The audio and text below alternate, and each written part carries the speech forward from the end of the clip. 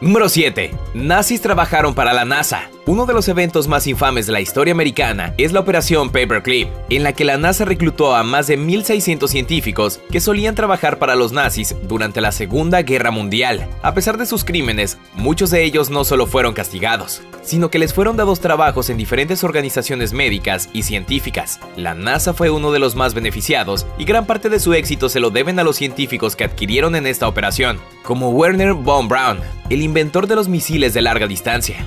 Número 6. Corte de transmisión intencional. Según algunos investigadores del fenómeno ovni, hay algo que la NASA está ocultando. Y es que en noviembre de 2016, supuestamente cortaron una transmisión en vivo justo en el momento en que la cámara capta un objeto extraño flotando a distancia, mismo que se movía de una manera muy diferente a meteoritos o basura espacial. Aunque muchos lo ven como una prueba de que estamos siendo visitados por extraterrestres, la NASA ha presentado explicaciones alternativas tratando de desviar la atención de dicha teoría. Sin embargo, hasta la fecha el debate continúa.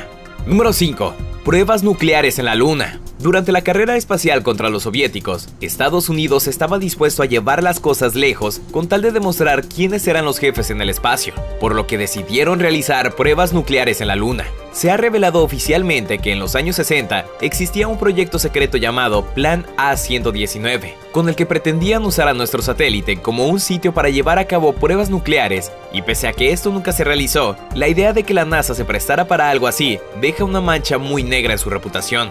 Número 4. El telescopio espacial que nunca se lanza. Hace ya 20 años que el telescopio espacial James Webb comenzó a ser construido y aunque se había anunciado que su lanzamiento estaba programado para el 2007, el programa ha tenido una larga serie de retrasos y cortes de presupuesto. Tanto así que la construcción del instrumento terminó hasta el 2016 y ahora que está acabado, todavía nadie sabe cuándo será puesto en órbita. Lo peor del asunto es que su costo original se estimaba en $500 millones, pero con el paso del tiempo se ha ido elevando hasta llegar a los 1.800 millones. Número 3. Misiones secretas en África. Aviones WB-57, propiedad de la NASA, han sido fotografiados en una base de Fuerza Aérea estadounidense de Djibouti, y hasta el momento no han esclarecido el porqué. Cabe destacar que la NASA es una agencia civil y que por lo tanto no debería participar en operaciones militares de ningún tipo. A pesar de ello, esta no es la primera vez que se ha documentado la presencia de sus vehículos en zonas de conflicto, pues en el 2010 usaron aviones similares al WB-57 para crear mapas muy detallados del terreno de Afganistán. Número 2. La NASA será superada por la Agencia Espacial China. En las últimas décadas, el presupuesto de la NASA se ha ido reduciendo hasta el punto en que solo recibe la 10ª parte de lo que recibía en su época dorada en los años 60.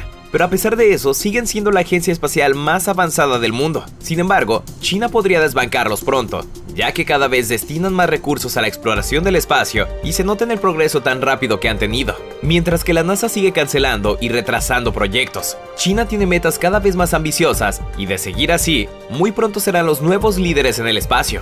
Número 1. Irregularidades en la investigación del desastre del transbordador espacial.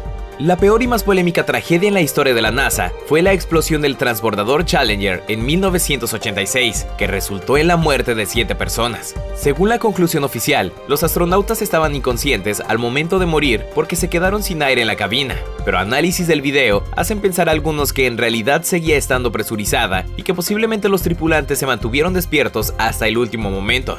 Sumado a eso, durante el peritaje se reveló que la NASA había considerado retrasar el lanzamiento porque tenía preocupaciones sobre la seguridad de la nave, pero finalmente decidieron continuar y eso resultó fatal. Soy Víctor González.